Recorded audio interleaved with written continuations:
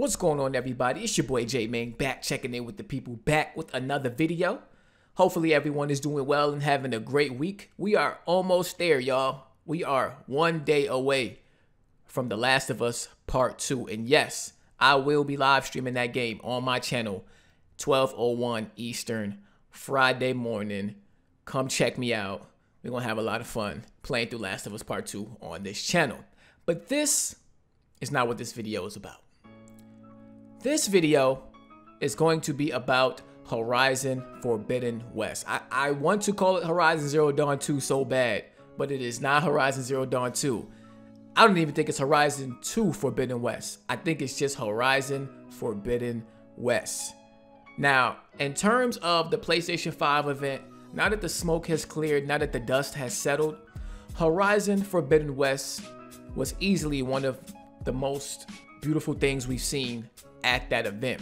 I was a little bit disappointed that we didn't get to see gameplay, but I know in the near future we will, and especially after the new information we got today, I know some more videos, some more information, some more footage, some gameplay is coming soon. Now, Horizon Forbidden West is going to be my most anticipated game when it launches, period. It's not even close. Horizon Forbidden West is the sequel to Horizon Zero Dawn, which was one of my favorite new IPs this generation. It wasn't without its low points. It wasn't without its faults. Specifically, I didn't enjoy the human combat too much. I felt like it was a little underwhelming. I just didn't feel like it flowed really good. But the machine combat, which is the meat and potatoes of that game, was excellent. I thought some of the side activities were pretty good. Overall, I felt like the open world was very Ubisoft-esque. And that's not a bad thing, but it's also not something that I care for in my open world games. I want open world. To be honest, like the activities in open world games, they're cool. But it's also about how you design them. Don't make them feel like a chore list, you know? The collectibles and the activities, kind of have them mixed in with the actual world itself rather than you come to a certain location and you have these certain activities, Make it more of you going on side quest and you find this and, oh, it's that type of activity here, but it's not something you expected to be there from a list of things that you get when you get there, So just make it a little bit more inspiring is what I would say. And other than that, the story I thought was really good. Some of it was told through audio logs. I'm not a big fan of that.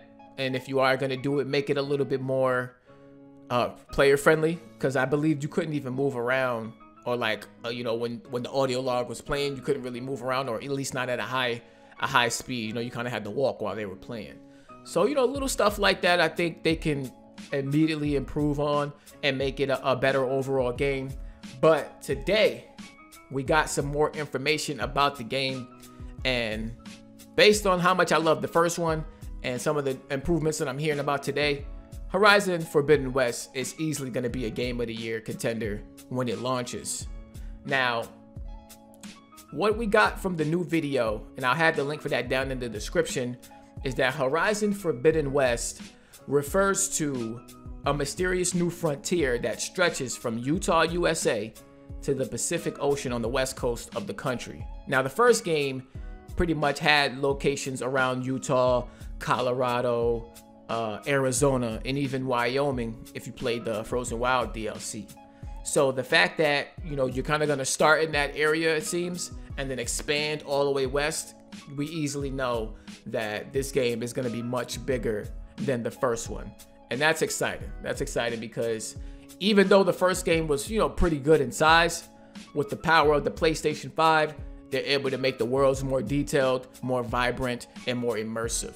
And immersive was a word when I was listening to this video about the details. I was looking for them to say immersive, because if I had another fault about the first game, is that I didn't feel like the areas and the locations that you went to were that immersive in terms of interaction. You kind of go to these towns and you can't really do much but like talk to a few people. You couldn't go in a lot of the buildings. You couldn't you know, have activities within the towns and stuff like that. I wanted them to make it feel more lifelike rather than just static people standing around. You know, make me feel like I'm actually there, interacting with different people, doing different things with different people within the actual town. So they're probably going to be able to make those towns a little bit bigger.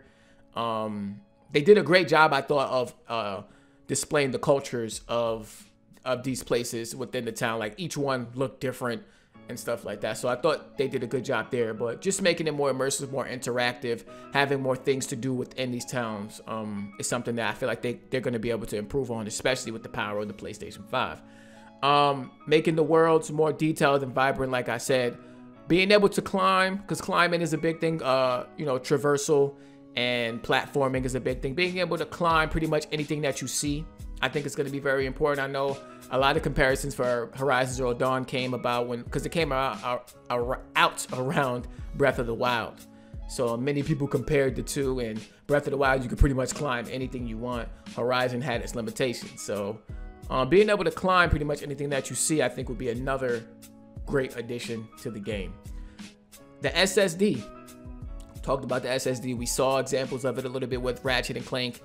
And they're saying basically virtually no loading screens in this game, and that fast traveling and checkpoints will be super fast. So already the SSD has been put to great use in terms of eliminating loading screens, or virtually eliminating loading screens. So it's not going to be completely gone, but very, very limited, or they may be able to work it in a little bit better where you definitely don't even notice it.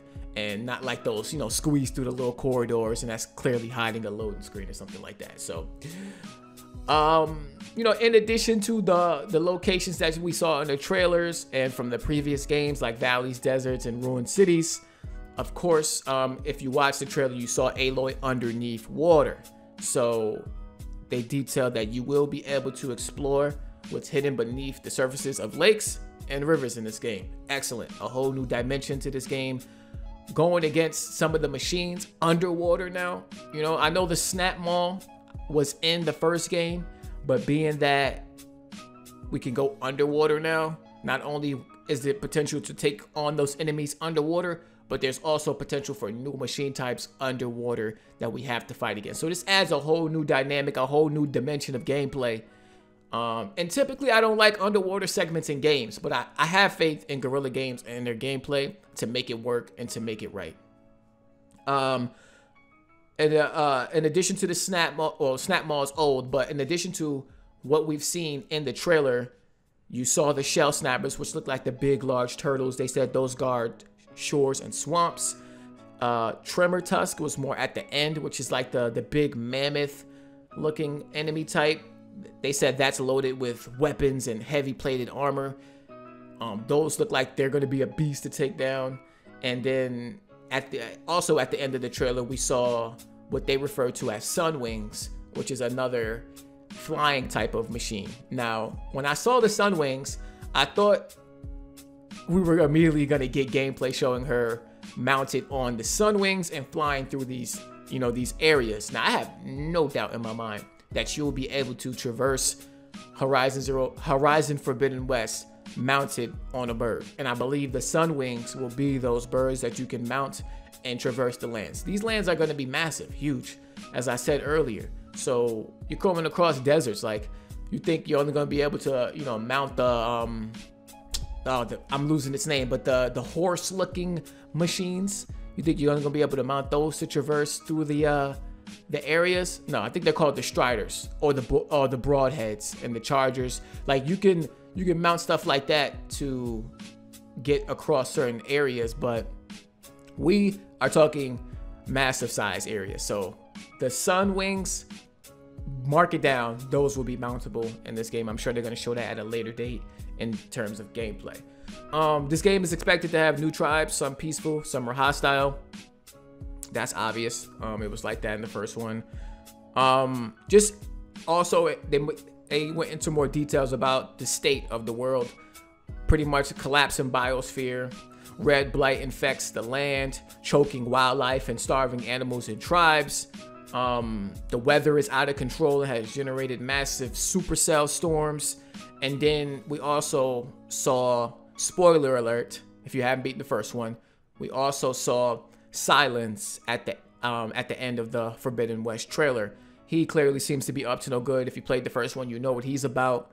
But in terms of hostile tribes, he seems to be working in cahoots with a couple hostile tribes, taking over the machines, and infecting them and stuff like that. So it's a lot of different dynamics going on in this world. Aloy is, of course, exploring, trying to find hidden secrets, figure out everything that's going on in this world and what's making all of this stuff happen, in addition to what Silence had played a part in the first game. So very good video. Like I said, I'll leave the description down. I'll leave the link for it down in the description.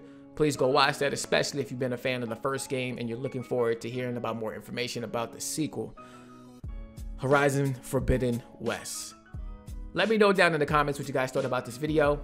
Were you excited when this game was first announced? I know I was. I knew immediately once I heard the music what the game was that was going to be shown. So obviously I'm looking forward to it. You can always check my channel because I'm probably going to be updating you guys on any new information that I get about this game. Maybe we'll see something about multiplayer soon. You know, they said they were working on co-op in the first one. They had to scrap it. Will they bring it back? I hope so. Rate the video, subscribe to the channel if you're new, and I'll catch you on my next one. Peace.